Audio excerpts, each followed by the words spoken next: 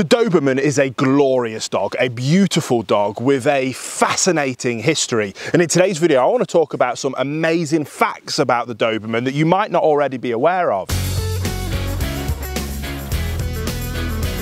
Welcome back to my Doberman show, and in today's video, yes, we're going to look at some amazing facts about the Doberman. So I'm really excited to pass you over to one of my breed experts who's going to break those down for you right now. Number one, there are actually two types.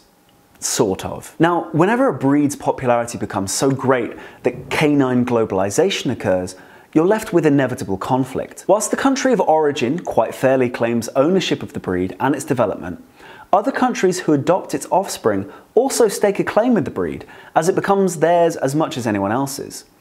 This is the case for the Doberman Pinscher. Germany made the breed, but, it could be argued, America made it what it is today. As a result of their mutual distaste for each other's breed examples, the national lines started to diverge further and further, with the Euro type maintaining its thick muscle mass and fierce working drive, and the US type becoming progressively leaner, smaller, and more refined, with a more gentle and mellow disposition. They are still recognized as the same dog by all official bodies, but the difference is so noticeable that many have called for them to be recognized as two separate dogs, as was the case with the American Cocker Spaniel as distinct from the English original. The distinction between Euro and US Dobie lines, whilst entirely unofficial as it stands, finds itself reflected in the way we spell Doberman across the globe. Number two, we spell its name wrong routinely. The Doberman, as many of you are no doubt already aware, takes its name from a German tax collector from the 19th century who pioneered the breed.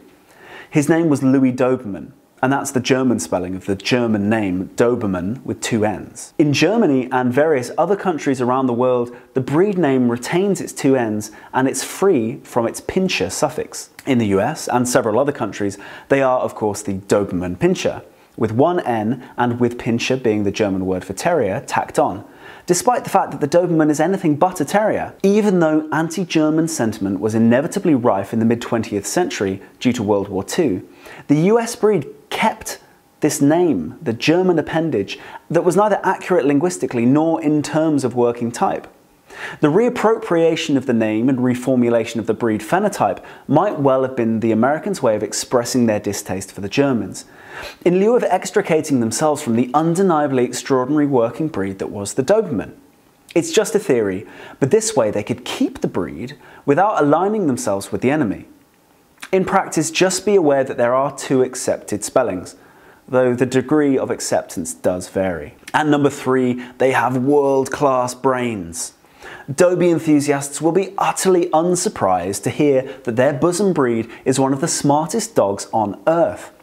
Famed canine psychologist Stanley Coren conducted some iconic research in the 90s that had a number of experts rank a wide range of popular breeds in terms of their working intelligence. With Afghan hounds tragically at the bottom of the list and border collies unsurprisingly in the number one spot, we find Doberman Pinschers above 74 other breeds in position number 5. The research had the breeds ranked in terms of speed of skill learning and amenability to following direction from a handler. So we can say quite confidently that these dogs are not just clever, but obedient and keen learners, perfect for anyone looking to compete in obedience or raise a highly skilled working dog. Such a stellar brain can lead to independence of thought and an excessive demand for enrichment though, so do be warned. There's a danger that your Dobie pup is ready to outsmart you one day, and if any breed is capable of doing so, it's him. So guys, I hope you enjoyed those amazing facts about the Doberman. If you did, please give the video a thumbs up and subscribe if you are new here. We make videos like this about the Doberman every single week to help make sure that you're able to have the perfect Doberman of your dreams. And we'll see you on the next episode.